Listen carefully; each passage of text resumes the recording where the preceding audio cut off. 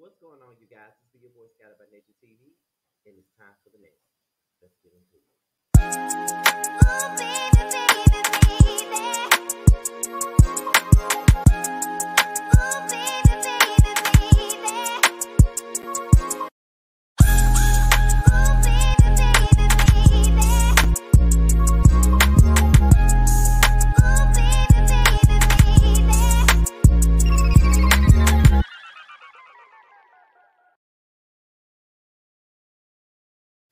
What's going on, y'all? This is your boy Scotty by Nature TV, and we are here for a brand new episode of Yes, Brother Mass, okay? And we got some more reality TV news, okay? And right about now, we're here to talk about some basketball wives tea. But it really ain't no basketball wives tea because it involves Tammy Roman, and we already know that Tammy Roman has not been a part of this cast in about 2 years, because her last particular season was season 8. Okay, one of the best seasons, but one of the most troubling, and one of the most I know it was troubling and controversial as fuck due to the biggest beef of all. OG versus Evelyn. There was a lot of colorism allegations and everything else. And you guys know that I was there through all of that and I reported on everything in regards to that. Now, as you guys already know, Basketball Wives is now filming their brand new season, which includes Jackie Christie, Malaysia Pargo, Jennifer Williams, Brandy McSeal, Brooke Bailey, Latasha Duffy, Angel Brinks, British Williams, Nia and Maria Dorsey, just to name a few if I didn't name all of them. So, yeah, they are filming their brand new season, and it's giving me a lot of Basketball Wives LA energy, the energy that we have missed on this side of the fence, okay? Um, Not only that, Evelyn is gone, Phoebe is gone, OG is gone. Who else is gone? I know Evelyn, Phoebe, Kristen, and OG. The four of them are all gone. Shaunie will only be appearing in a limited capacity at this point, so I wonder how that's going to pan out. But, however, Tammy Roman was on air with Gary with the T, and they discussed basketball wives, but not just basketball wives itself. But Tammy had some things to say about Shaunie and her role being executive producer and cast member, and why the girls were so afraid to speak their minds when it came down to said situation. So what I'm gonna do is I got some audio here, and it comes, and I got it from Reality Entertainment TV. That's an Instagram blog for all reality shows. I'm gonna play this audio, and after I play the audio, we're gonna discuss it real quick, okay? So let's get into the audio, you guys. Let's play it. Basketball wives, honey, and we love basketball wives. I promise you, Tim, I'm not saying this, honey, because I'm on air with you right now. None of it. But I was just talking to a friend today because I told them I was going to interview, and they like basketball wives, bitch, just went down after they said you made the show.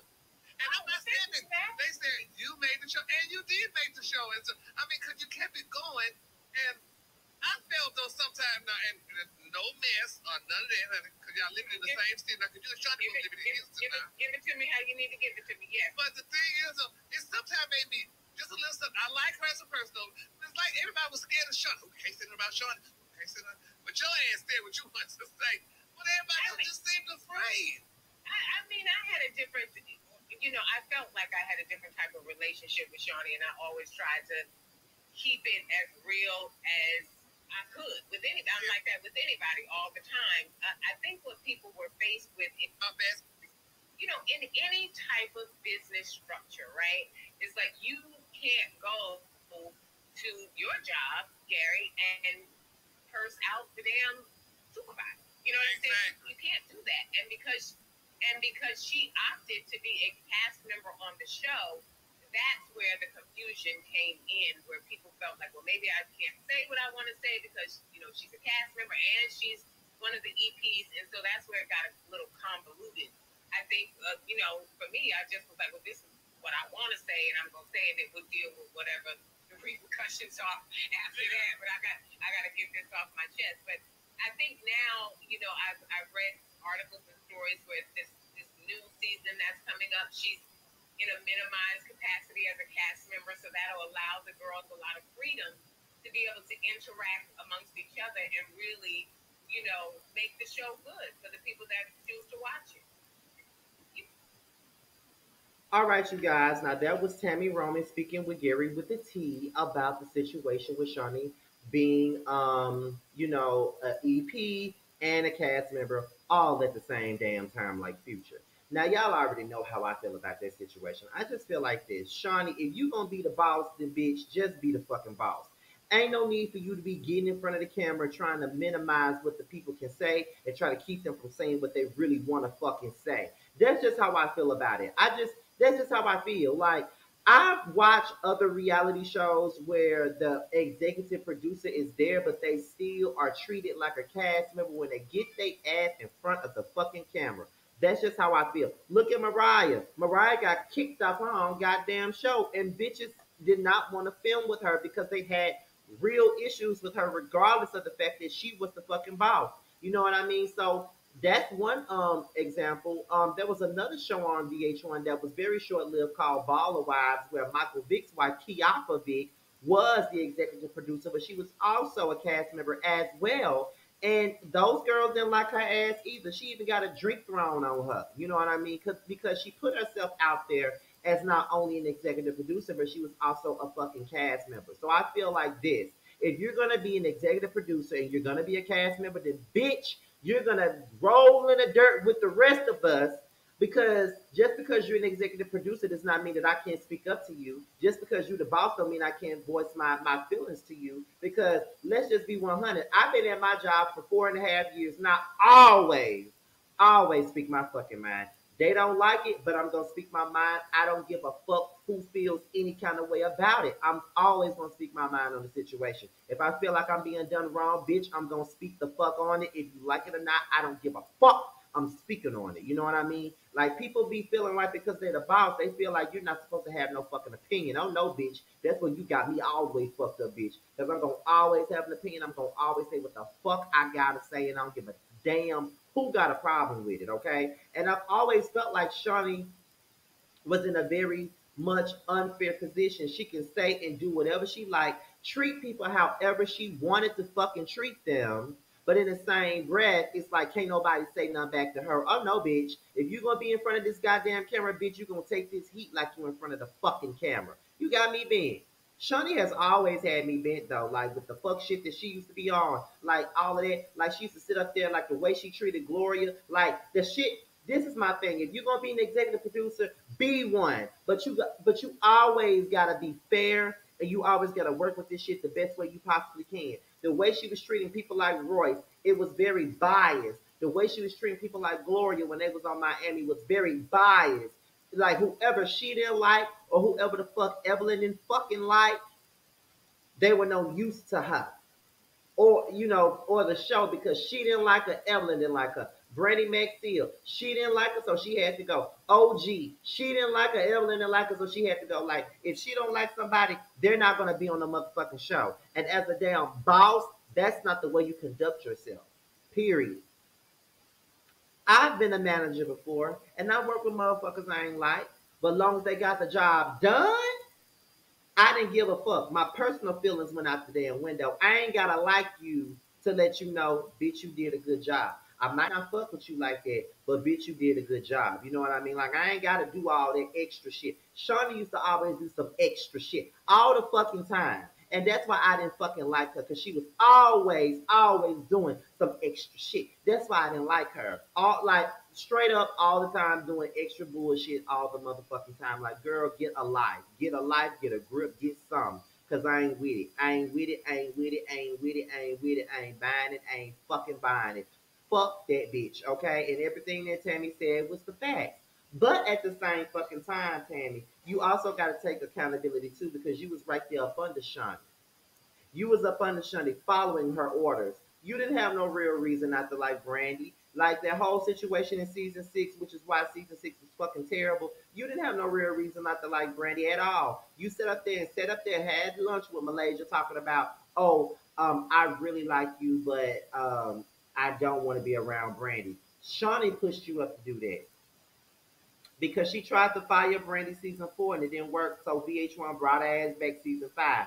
So that pig nosed bitch felt like, okay, Well, I can't get rid of her. I keep trying to fire her, but VH1 won't get rid of her. So guess what? We're gonna if I get enough people to not film with her, then she won't be on the show. So Tammy, I need you not to film with her. I already know Evelyn ain't gonna film with the bitch. So Tammy, I need for you not to film with her. Bunny Jill, I know you're gonna be up under me anyway, so I'ma need you not to film with her. You see how that shit running? You see how it's fucking running? You see how it's running? Oh, okay. So that's the type of shit she used to do. Whenever she didn't like you, she used to sit up there and treat you like shit. Okay? Like, instead of worrying about what was good for the show, she was worried about her own personal feelings, which really didn't make no sense to me at all because it's like, girl, really, like, get the fuck out of here, girl. Like, like y'all already know how I feel about Shaunie O'Neal anyway. Like, I ain't never fuck with Shaunie. I don't like Shaunie at all, and that's just what it is. And then you got people out there that really be going up for her because they really thought that she was on some really boss ass shit when she fired Brandy at that table when she didn't do nothing but use her EP credentials as a way to try to control some fucking body. She don't get no brownie points for that at all. She don't get no fucking brownie points for that bullshit. She did that to use her fucking muscle, and that's what the fuck she did. Period. That's why I don't like Shaunie. That's why I don't fuck with her ass like that. Like fuck Shaunie. Period. Like that's just really the type of time I'm on. Fuck Shaunie and everything she got going. Fuck that bitch. Period. I don't like her. I don't respect her. I don't respect nothing she got going on. Fuck that bitch. And I mean that because like all that shit she used to do, like honestly, really, like it really started when that first season of Basketball Wives came out because they treated Gloria like shit. Everybody wanted to gang up on her, and see that's the, and that's the thing though. And I've been watching Basketball Wives for years, and everybody knows that some of my most popular reviews were from Basketball Wives. So let me just give you a quick little history lesson before I get up out of here because I already got to do my Chasing Atlanta review. And as you can see, my duffel bag in the background, I go to Atlanta to go to Jamar's premiere in a few hours. It's like 12:15 right now, and I got to get up at 5 so I can catch my flight at 7:50. So yeah, all for y'all, all for y'all. But let me give y'all a quick history lesson. Every single year, every single season, there's always someone that they're gonna gang up on every season. Season one was Gloria Govan. As much as I don't like Gloria Govan right now, that's who they decided to gang the fuck up on that very first season. That's who they ganged up on. Period. They ganged up on that girl all because they all suspected that Laura Govan slept with Shaq. And if she did, what the fuck they got to do with Gloria? And if that's the case, why even bring Gloria to the show? And Shauna was barely even filming back then, but she allowed her flunkies to attack that girl. Okay, boom. Season two. They tried to bully Tami, but it didn't work. So now they're attacking Royce. Season two. Season three, they stopped filming with Royce. So the only ones that were filming with Royce was Tami, Susie, and Mika. And the latter, Mika, was the one that was a target and was the one getting bullied. I ain't like Mika. I was all for them doing her like that back in the gap. You know what I mean? Because I was young and stupid, 21, 22 years old. I ain't like Mika. I wanted her to get her ass beat. But being a 32-year-old man, 10 years later, it's like, bitch, that was so fucking childish and so damn dumb. The shit that they were arguing about was stupid. Season four, who do we have to pick on? Of course, they was picking on Kenya and they was picking on Keisha, but their prime target was Jennifer. Season five, nobody watched that season, so no one cared. So then you go into season six of Basketball Wives. Who's the target? Malaysia. Yes, they was trying to pick Brandy off, but when they got Brandy away, everybody was coming for Malaysia's neck. Period. Season seven, everybody wanted to come at. Yeah, they were coming at OG, but they were really coming at CC. That's who was getting bullied. Like straight up. Season 8. Season 9. You see what I'm saying? Every single season, somebody was the target. They always got to find somebody to pick on every fucking season of any time Shaunie and Evelyn them is on the show, they got to find somebody to pick on. I'm going to include Tami because she was a part of the bullshit too. I'm not going to leave her up out of it. It is what it is. So I agree with everything that Tami said. But at the end of the day, if you're gonna be an executive producer of a show and be a cast member, bitch, just know that when you get in front of that camera, You are one of us, bitch. You walking in the lines then, bitch, you one of us. Just know that every time you get in front of the camera, bitch, you one of us, and that's just on period. If you don't like it, stay your ass behind the fucking camera, sign the checks, do the edits, and get the fuck out my face. Period. That's how I feel. Now, with that being said, with this new season of Basketball Wives, I really don't know if it's going to be just Basketball Wives or are we going to go back to putting LA on the Basketball Wives. I don't know. We'll see about that. But as I said already, the cast will consist of Jackie Christie, Jennifer Williams, Malaysia Pargo, Brooke Bailey, British Williams, Latasha Duffy, Angel Brinks, Nia and Maria Dorsey, and Brandy Maxfield. Okay, and from what I hear, Brandy is the queen this season. Hmm. It's funny how it's Shaunie be the one with the most knowledge. Y'all know I love Mr. Brandy. I know y'all don't like Brandy, but I love Brandy. She's the only one that kept it real. But however, with that being said, y'all, this be your boy Scotty. Be sure to like, rate, comment, and subscribe to my channel. Please do. Also, if you want to be notified anytime I come out with a video, be sure to hit that notification bell so you can be notified. Also, if you want to follow me on social media, child, go ahead and follow me, girl.